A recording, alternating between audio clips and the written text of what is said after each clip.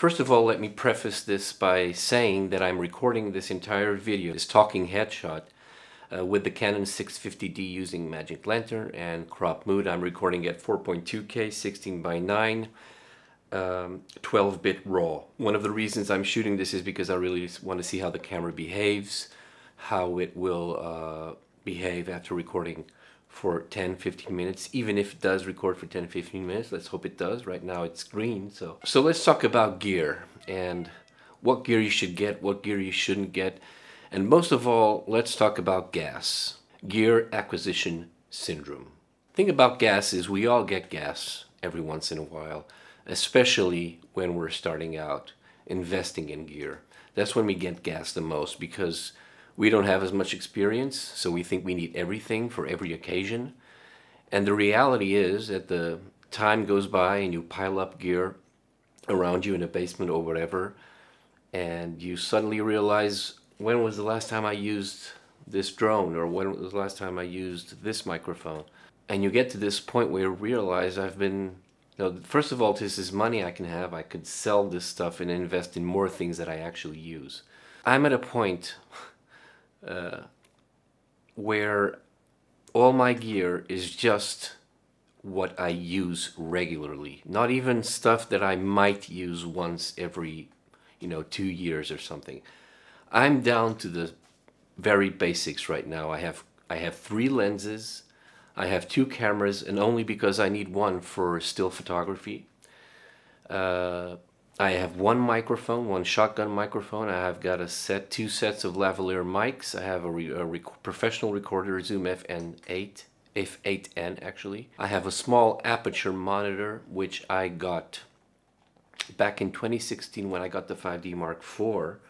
Eventually I got a Ninja Atomos Inferno to use with my GH5, but all of that was sold, and I'm left with this really good monitor, aperture, fine HD. It's something they don't make it anymore. I think this was an aperture was still kind of finding its market niche, and it ended up being lighting. But they made a monitor. It's pretty decent. It doesn't have all the features and bells and whistles of of current generation monitors, but it still does the job. But other than that, I have a small follow focus. I have a Manfrotto tripod with a Nitrotech 8 or N8 video head. Oh, and the lights, but those are very cheap. I got a softbox.